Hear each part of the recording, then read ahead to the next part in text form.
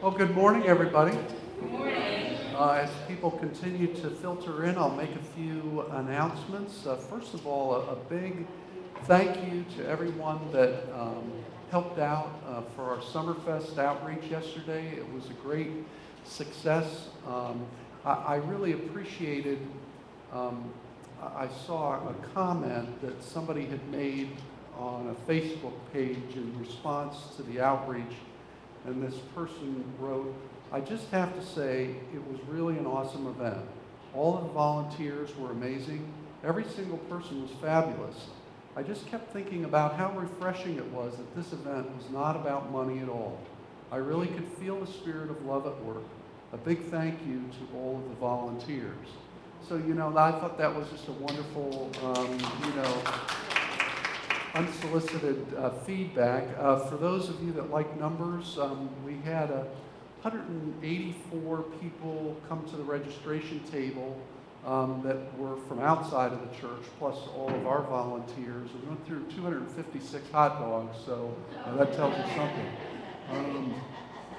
But it really was a wonderful event, and there were so many connections that were made and people that were just reached out to. And so I just want to thank everybody for all of your diligent efforts to make that Summerfest a success once again. A reminder about the mid-year giving statements. They are available for you to pick up and take home with you. A reminder that next Sunday we're going to have our Testimony Sunday. So we're asking you to come prepared to share something that's happened to you, maybe in the last year, maybe in the last few months, of how God has been at work in your life. And sometimes God is at work in ways that it's not always happy ways, right? There's sometimes that God works in our lives through difficulties, and yet His presence and His strength is with us. But again, Randy will be moderating that time of sharing. So come prepared next week to share a praise, a concern, a celebration, whatever it is. I hope that you will share next week. Also, a reminder about our Agape breakfast that's going to be coming up on September 22nd that we've been talking about. Reminder that Sunday's events will be different. 9:45, we're going to have an informal time of prayer and singing here in the sanctuary. And then at 10:15, we'll start seating downstairs. At 10:30, we're going to have a light breakfast together. We're going to have a devotional time and also a short church business meeting. And then we're going to close by having the Lord's Supper together. Again, this is an opportunity for us to gather the people both from this service and the later service to have fellowship and then to join together around the table of the Lord. So this is something new that we're trying, and I hope that you will join us on Sunday, September the 22nd for that event. Any other announcements for the good of the church family this morning? Yes. They have papers back there for the walkathon, anybody that wants to sign up. Terrific. As you may have seen in the announcements, Janet Williams is going to be walking for Riverview Estates, the Baptist home of South Jersey, and is receiving sponsors. So if you would like to sponsor her as she walks for the home, there are sheets in the back that you can pick up or see Janet before you leave today. Okay? Thank you. Any others? And let's take the next few moments to prepare our hearts for worship.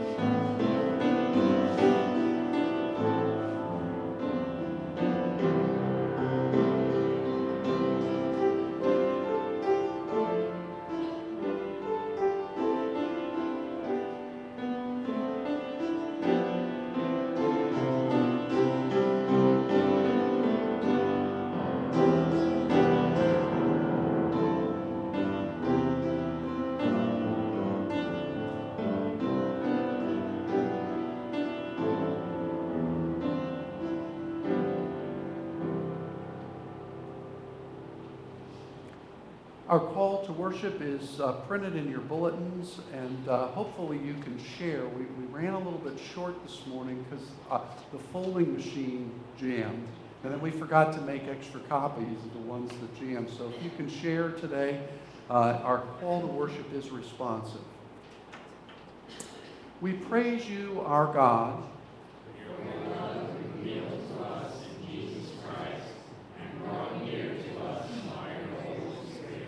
We praise you, our God.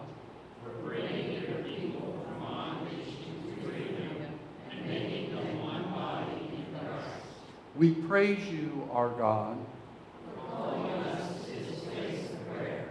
May our worship be pleasing and acceptable in your sight. Amen. If you are able, I invite you to stand now as we sing our opening hymn, number 72, Great is Thy Faithfulness.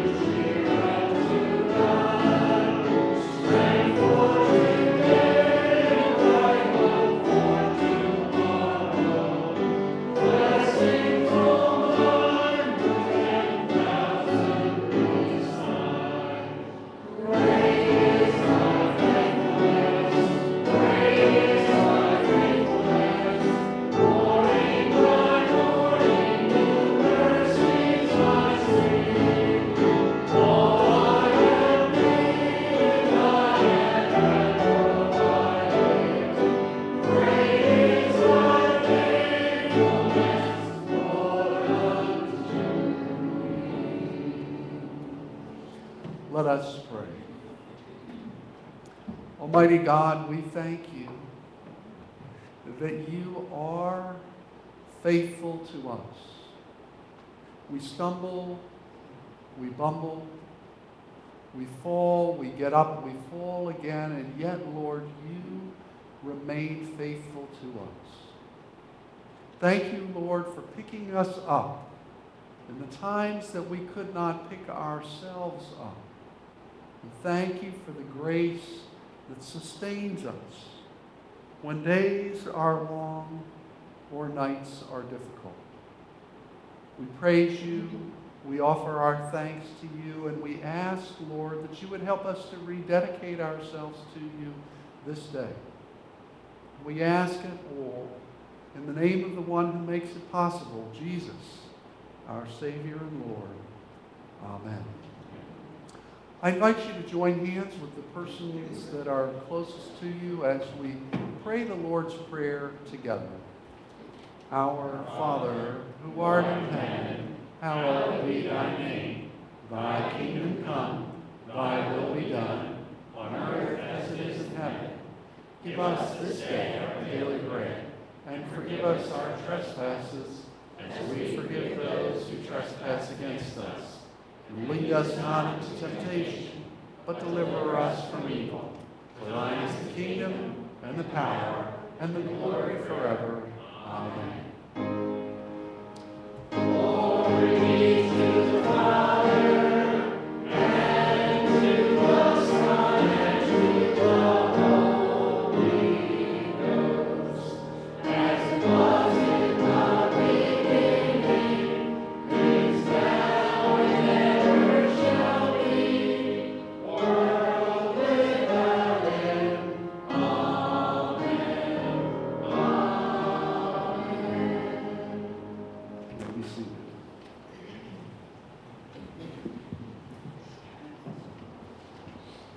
Morning, everybody. First reading is 1 Samuel 23, 15 to 18. 1 Samuel 23, 15 to 18. While David was at Horesh in the desert of Ziph, he learned that Saul had come out to take his life. And Saul's son Jonathan went to David at Horesh and helped him find strength in God. Don't be afraid, he said. My father Saul will not lay a hand on you. You will be the king over Israel, and I will be second to you. Even my father Saul knows this. The two of them made a covenant before the Lord. Then Jonathan went home, but David remained at Horesh. And the second reading is the book of Hebrews, 3rd chapter, 12th verse, 3:12 in Hebrews. See to it, brothers, that none of you has a sinful, unbelieving heart that turns away from the living God, but encourage one another daily as long as it is called today, so that none of you may be hardened by sin's deceitfulness. We have come to share in Christ that we hold firmly till the end the confidence that we had at first. As has just been said today, if you hear his voice, do not harden your hearts as you did in the rebellion. Thank God for the word.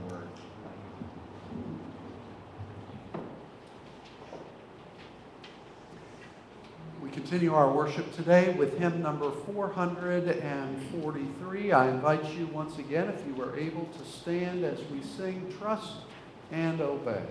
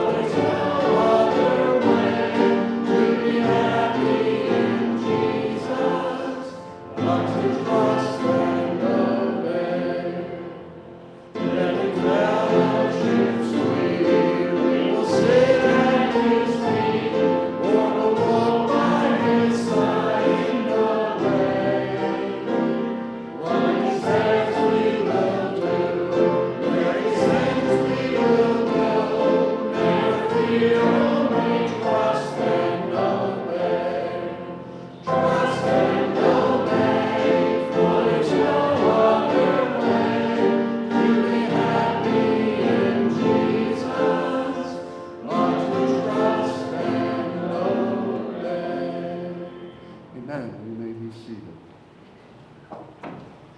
At this time, we joyfully receive your tithes and offerings. Invite the ushers to serve the people.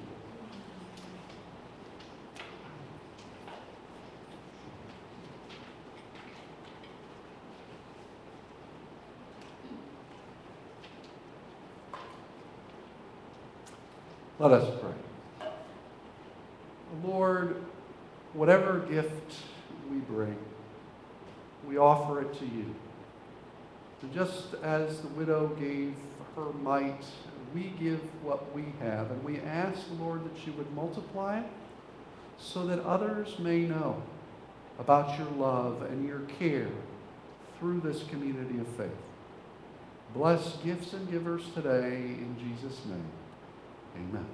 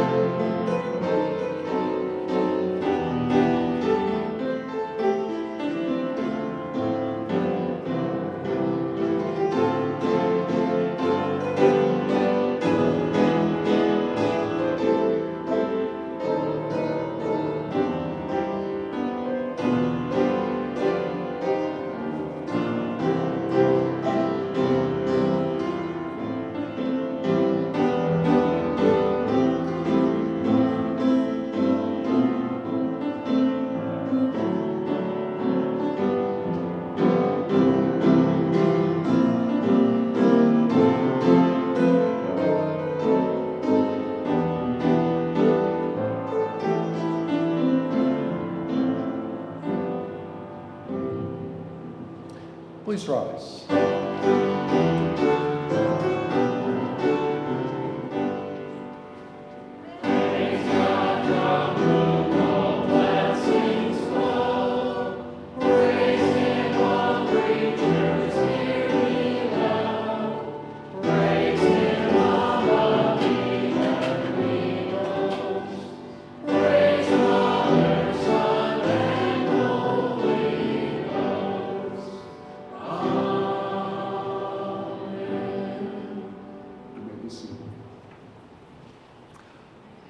I'd like to begin our time of sharing celebrations and concerns with a celebration that comes to us today from Matt and Kara Gehring. And I'm going to ask them to come forward at this time.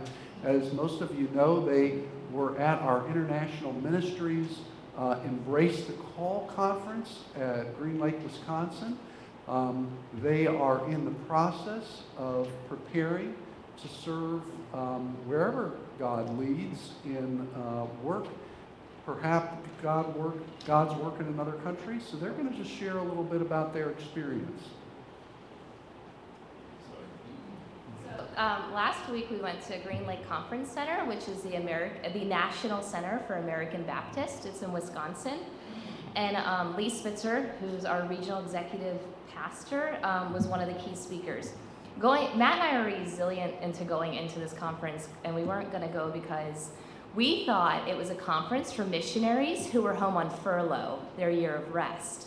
And we were like, yeah. And so we thought we were invited to kind of tag along and get any advice we could in this process. But when we got there, we realized it was 30 people that were invited, and they were those who were seeking the call to become a missionary, hence Embrace the Call.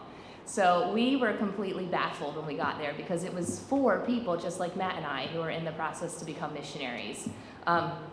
So we thank Pastor Eric and everybody else who kept telling us, you should go, you should go, you should go. And now we know why that they wanted us to go. So GDVA, Greater Delaware Valley Association, kindly paid our airfare, so we got to spend 4 days at Green Lake with 30 other people and other missionaries who they flew in from off the field to be with us to learn about every aspect of what it is to be a cross-culture missionary. So one of the things we can say that was very thankful. I mean, we like I said, Kara said we weren't sure what we were walking into. Even the first night we got there, we were shocked when we found out it was only about 30 people who were participating. We were kind of had this vision of this 100, 200 people in a huge conference room kind of meeting, and it was this very intimate setting. And it was all focused on, embracing the cause and figuring out where God's calling you. And we kind of laughed because we got to meet a lot of people that weekend. You had a lot of intimate time meeting everyone, meeting a lot of different missionaries that were there, some of the speakers that were there, people that were well established within American Baptist churches and international ministries. And it was great getting to spend a lot of time with these people. And it was interesting because generally the first question that each person asked was, well, what's your name? And then, well, where are you thinking of going? Or what are you thinking of doing? And we laughed because I started saying, well, our first real session was Saturday morning, and Lee Spitzer spoke Saturday morning, which anytime you get a chance to hear this man speak, listen to him. It's fantastic. Well, I would start telling people, well, at 9 o'clock in the morning, I would have told you that we're looking to go to Burkina Faso to be missionaries. We don't know what we're going to do, but we're going to go there. By 12 o'clock in the afternoon, I had no idea where we were going to go. No idea what we were going to do. God just spoke to us through Lee's words in that time, opened us to a lot of what's been happening over the last months. Lee spoke on determining your journey and figuring out these journey steps that God walks you through. And what we were able to do is look back, and he really told us that you never know you're in the journey until you're in the second step of the journey. Because the first step is preparation. And you never know what that preparation is until you look back on it and you see what God's been doing. And when we were able to look back, we were able to see all the things that God had been doing with us. And what we know now is that God is calling us to be missionaries. We don't know what that looks like. We don't know where it'll be. We don't know if it'll be overseas. We don't know if it'll be at home. We don't know what we'll be doing. But we know God is calling us. So we're a bit of the way through the process now. Carol will talk about that. But it's kind of interesting because we're about 2/3 of the way through the process, and now we get to start figuring out what we're going to do. We don't know. God knows. So our next step in this process, because a lot of people have been asking, and we didn't know what the steps were. We were like, we keep just doing what they tell us to do, more paperwork, more evaluations, more conferences. Then when we got to the conference, they handed out a piece of paper that's the overview of all the steps. And we said, oh, this is really great to see. We're really far in this process. They said, you should have gotten that piece of paperwork with the first application. So we didn't get that piece of paperwork with the first application. So we were really excited. And we were one of 2 couples who have even filled out an application. All the other people there hadn't even filled out an application. So we were like, whoa, this is mind-blowing. So our next step is the last day in September and the first week in October, we are going to Ohio for 3 days of psychological evaluations, which is a little interesting, but they want to make sure, I guess yeah, it's a facility. I don't know what it looks like. I have no idea. We're just doing what they say. And after that, there will be some more one-on-one interviews, and then we will be given the green light. Yes, you can serve under international ministries, or no, this isn't going to work. So I'm thinking maybe on my time frame, December, I'd like to know. I don't know what they're going to decide. So that's the next step. And we've just been trying to be obedient with what God wants us to do to take those steps. So that's what's happening next. And we just continue to ask you if you could refrain from posting anything on Facebook about this and talking to our little girl, Amelia, just because she's too young to know. And it's just not something we want on Facebook yet or anything. So I think that's about it. The last thing I will say is if anyone is ever considering a step in the mission field, if you have an opportunity to go to this event, it seems like they're trying to do it annually, this is an absolute. And it doesn't matter, what we've learned is where in the process you are. The one thing that kept coming back from each person that was there was it was the perfect timing in their process to be at that conference, which was awesome because everyone was at a completely different stage in the process. But God worked it to be the perfect time in that process, and it was for us. So if you ever are thinking or wanting to consider, and trust me, you're never too old. There was a woman there that was in her at least 70s who had an elderly mother she was caring for in her late 80s, And she was planning to go out. She was going out for 3 months at the end of this year and planning to go full time. So you'll never know when God will call you. Mhm. Just be listening. All right, thank you guys. Yes. One of the things that I appreciate about Matt and Kara is that they're really walking out the hymn that we just sang. Trust and obey. They left not knowing exactly, having something in mind where they thought God wanted, but now being open to wherever God wants to have them serve. And when we yield ourselves and are available, God will use us. Please be assured of our continued prayers through this process. It's very exciting for us as a church and also for our Greater Delaware Valley Association to be in the process of sending missionaries out from our association, which hasn't happened in quite a number of years. So it's a real joy, and we just continue to stand with you as you walk. The American Baptists were some of the first missionaries that had launched, and we're really lucky to be American Baptists. It was honoring to see just how the history unfolded. And if you would like to know a little bit more about the history of American Baptist in missions, the Judson, the Hopewell missionaries, there's a lot of really inspiring work that God has done through our American Baptist family, and I just would encourage you in that regard. To close our concerns and celebrations time, I just want to ask if you would just call out any names of individuals that you would specifically like prayer for today. Gloria, okay. Bonnie So. Bonnie, okay. I'm sorry? Lynn and Bob.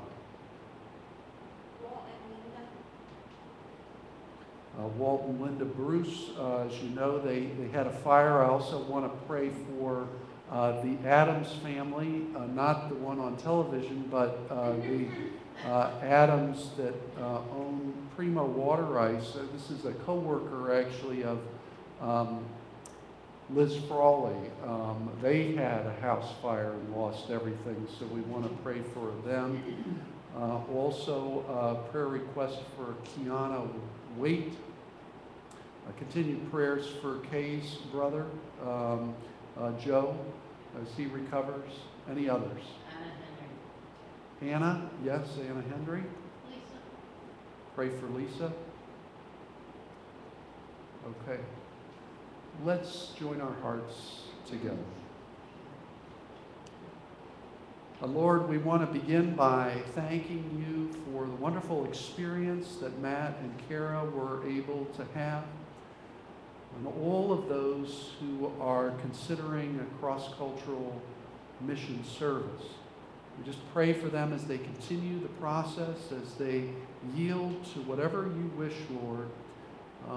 And again, for all of those who are considering a similar call. Today we lift up specifically those who were named. We remember Anna Hendry and Joe Merkel. We pray for Lisa and Mildred. We lift up Walt and Linda, the Adams family, Kiana Waite, Lisa, Gloria, Bonnie, Lynn, and Bob.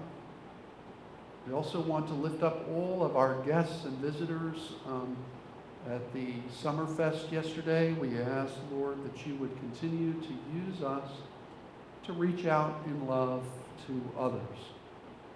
For the others that are named on our prayer list, but not whose names we have not spoken today, we just lift those individuals up to today, as well as any special concerns that are in the hearts and minds of those gathered here in this place today.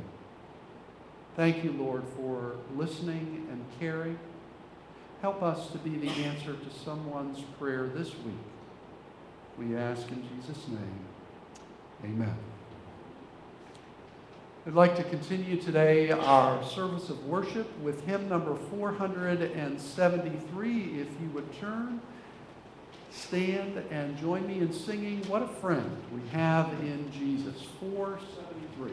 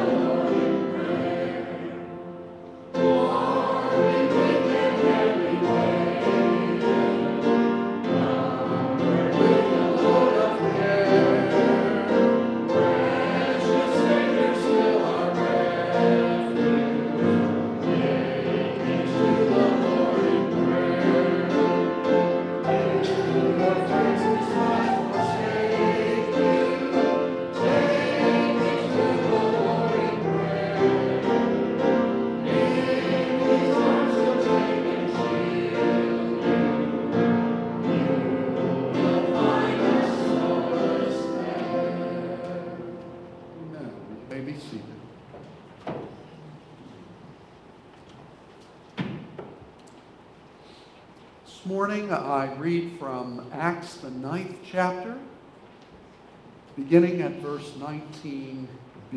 Acts chapter 9,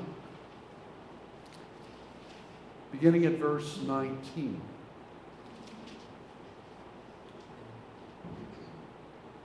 Saul spent several days with the disciples in Damascus. At once he began to preach in the synagogues that Jesus is the Son of God. All those who heard him were astonished and asked, "Isn't he the man who raised havoc in Jerusalem among those who call on his name? And hasn't he come here to take them as prisoners to the chief priests?" Yet Saul grew more and more powerful and baffled the Jews living in Damascus by proving that Jesus is the Christ. After many days had gone by, the Jews conspired to kill him. But Saul learned of their plan. Day and night they kept close watch on the city gates in order to kill him. But his followers took him by night and lowered him in a basket through an opening in the wall. When he came to Jerusalem, he tried to join the disciples, but they were all afraid of him, not believing that he really was a disciple. But Barnabas took him and brought him to the apostles. He told them how Saul, on his journey, had seen the Lord and had spoken to him, and how in Damascus he had preached fearlessly in the name of Jesus.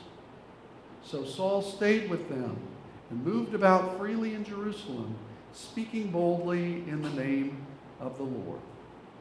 Let us pray.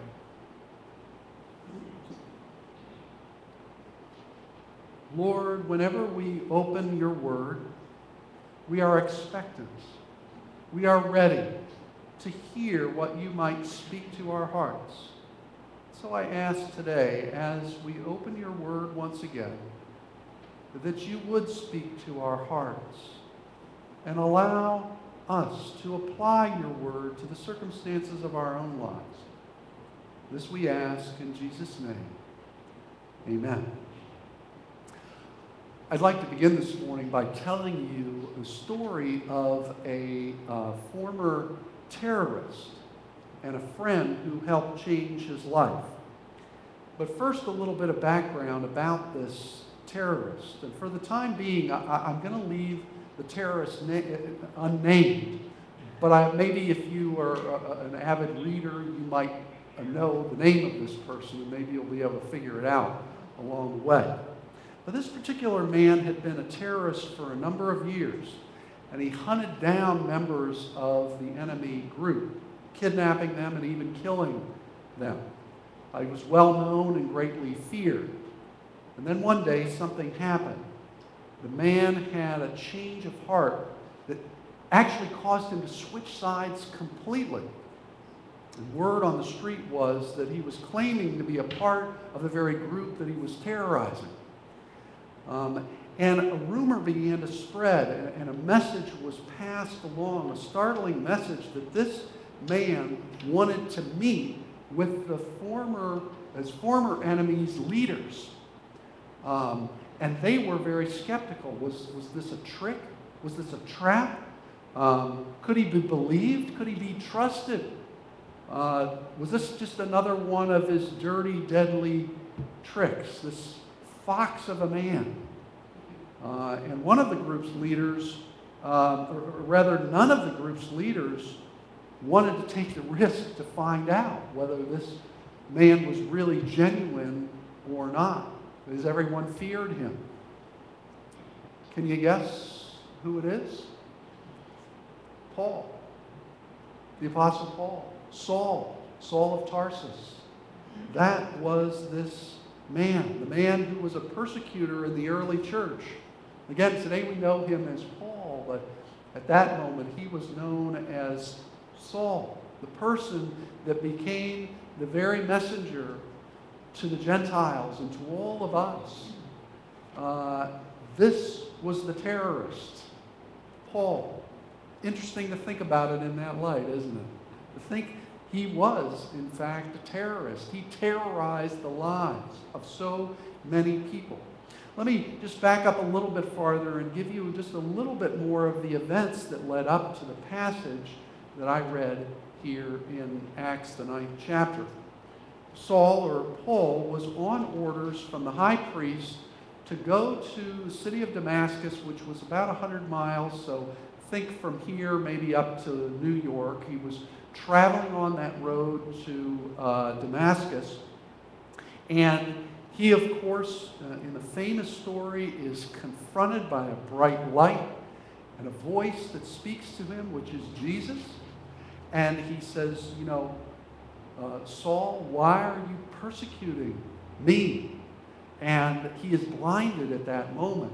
And his companions heard this voice as well, and they ended up taking him on to Damascus, but he is totally blind from this incident and this bright light that came to him.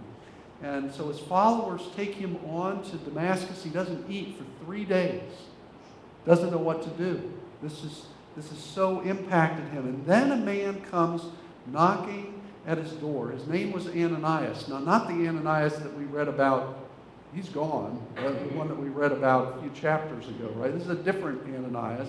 Just like there are different names. There's, John and this John and that John. Just another Ananias. But this Ananias came knocking at the door of the place where Paul was staying. And I say knocking because I think his knees were knocking together when he came to the door. But God had spoken to him to go to this man. Go to this man that everyone feared. Go to this man that was killing and persecuting people that were following the way of Jesus. And God told him to restore his sight and to fill him with the Holy Spirit. And that's exactly what Ananias does. He comes, he prays over Paul. Something like scales fell off of his eyes. He could see again, and he told him about this Jesus that Paul had seen on the road to Damascus. And shortly thereafter, Paul is baptized. And so Paul spends several days with the disciples in Damascus. He starts preaching in the synagogue to the surprise of everyone there, telling everyone that Jesus is the Son of God, that he is the promised Messiah. And people can't believe it. They're like, this is the guy that has been causing havoc. This is the guy who had Stephen stoned. This is the same man. They just were in utter disbelief. Wasn't he the one that terrorized and killed those who followed Jesus? And now he is proclaiming that very Jesus? Well, the leaders in the synagogues in Damascus were not very happy. They thought they were being sent reinforcements, and instead, now all of a sudden Paul is doing the opposite. And in verse 23 of chapter 9, it says that after several days of this, they conspired to kill Paul. Paul catches wind of this, and then we hear the story about how his new friends waited for the right moment and lowered him in a big basket outside of the wall and snuck him out of the city so he would be protected. And he went on to Jerusalem to meet some of the disciples there. Now, understandably, those people were deathly afraid of Paul. They did not know what had happened, right? This is the man that has been terrorizing everyone, wreaking havoc, it says, in that city. He comes back to that place, and nobody wants to meet with him. They're afraid. Who wouldn't be? This is the most dangerous person that they know about, and they're going to associate with him now? You can understand why they would be afraid. You also can understand, just because in human nature, most people don't change. As they say, leopards don't usually change their spots. And so they're very afraid. Surely this is a wolf in sheep's clothing. Surely this is a double agent, and he's going to cross us. Just like every spy movie, double agent. He's going to cross us, and then we're going to be caught in the crossfire, and it's just going to be a trap. And they at first rejected him. Now, before I move on in the story, let me pause and just remind you that the same thing goes on in our society and in the church today. You see, whenever a change takes place in a person's life, a major obstacle is often their past. Ask anyone who's been incarcerated, and they will tell you, yeah, in theory, people say, forgive and move on. But it is very difficult for people to move beyond others' past and allow them a new chance. Very difficult. They suspect that that person will continue to be as they have always been, and don't give them a chance. Don't even give God a chance, do you hear me? To change their lives. We've seen people, all of us have become cynical because we've seen people say that they're going to change, say that they're going to turn over a new leaf, and the new leaf is just like the old leaf, right? And so we get cynical about that. Patterns in life are hard to change and hard to alter, and we look at suspicion with anyone trying to be a new creation in Christ, and maybe walking and stumbling and falling as well. See, we told you that person didn't change. Like all of us changed like that. Like it wasn't a process with us. Like it isn't a process with us. Amen? Right? And yet, we still put people off. In many cases, I'm sad to say that we just don't always give people a fair chance. Why? Because we want to play it safe. We don't want to take a risk on that person. What if that person falls back? What if others reject them, they'll reject me because I'm associating with them? Human nature, we worry about those things. And it gets in the way of God's work. We want to play it safe, and we find it hard to believe that God can make a person new. We know that God did it with us, but we're skeptical about it with someone else. But I am so thankful and so pleased to point right now to Barnabas. Barnabas. Right here, verse 27, this man Barnabas, in a great act of faith and courage, he brought Saul to the apostles in Jerusalem. He said, this guy's okay. I'll stand with him. He stood beside Paul when others were afraid to do so. And I think that Barnabas is a tremendous example to us. I thank God for Barnabas. And I thank God for people that have been Barnabases in my life, who've stood by me in difficult times. If it weren't, think about it, if it weren't for Barnabas, would Paul be Paul today? He may not have even gotten a hearing with the believers in Jerusalem, and everything that followed after that might have all fallen in at that moment if Barnabas hadn't stepped in. If Barnabas hadn't been an advocate for Paul in that moment, if he hadn't been as courageous as he was in saying, no, I'll stand with this man. Son of encouragement, that's what the New Testament calls Barnabas. And that's exactly what he was to Paul in that moment. And again, I don't think we can always, not being back in that situation, grasp the enormity of what Barnabas did at that moment for Paul and for the church as a whole.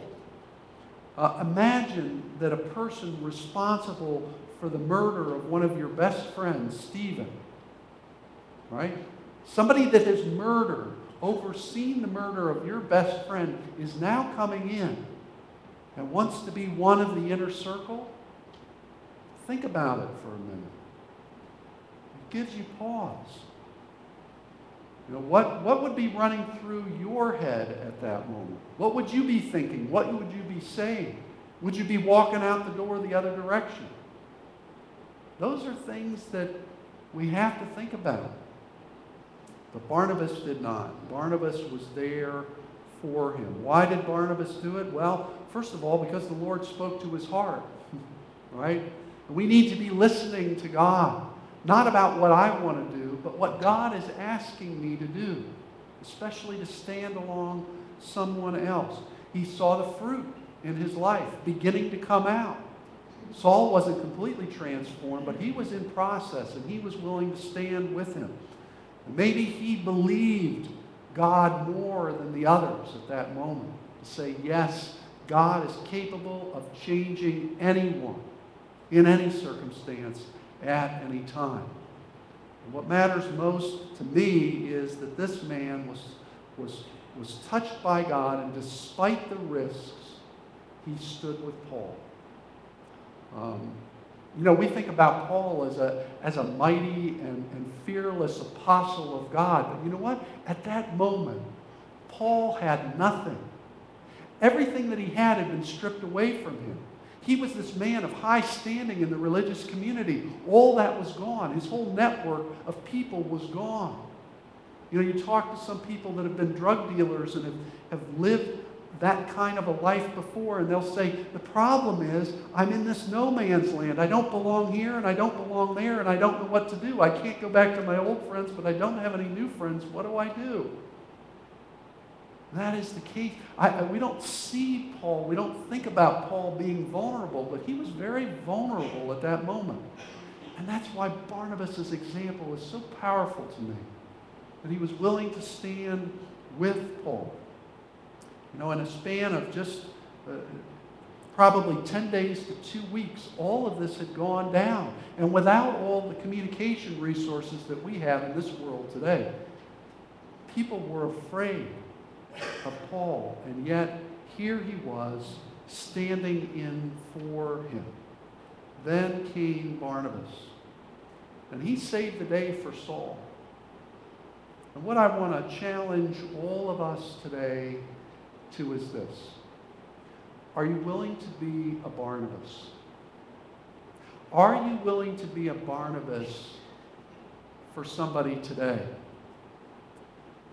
Are you willing to gamble on a man or a woman maybe who has had a sketchy past? Are you willing? Are you prepared for disappointment?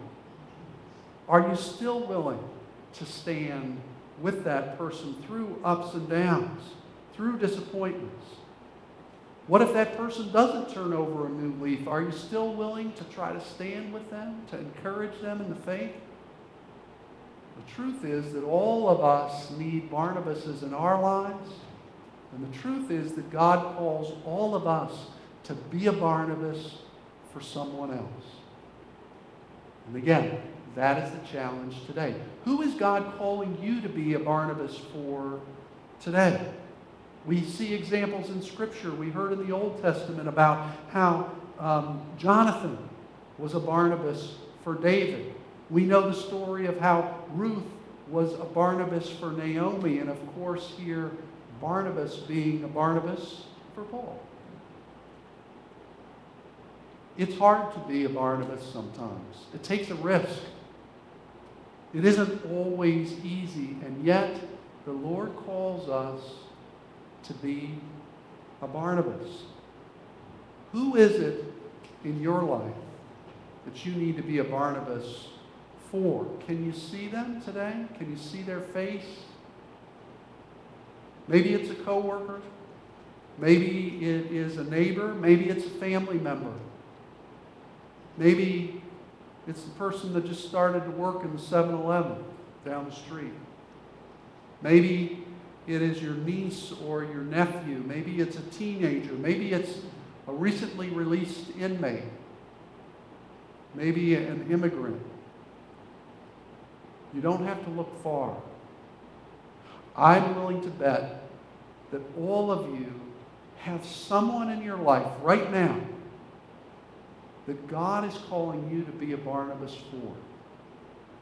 My only challenge to you today is to figure out who it is. Who is the person that God is calling you to be a Barnabas for today? My prayer for all of us is that we would hear God's call to be a Barnabas and step out in faith and be that Barnabas for someone today. Amen? Amen.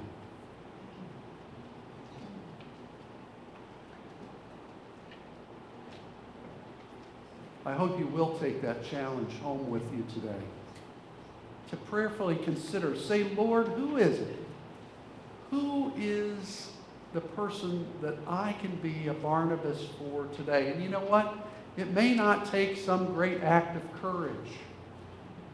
It might just take a small one. Maybe it's just a call or a note.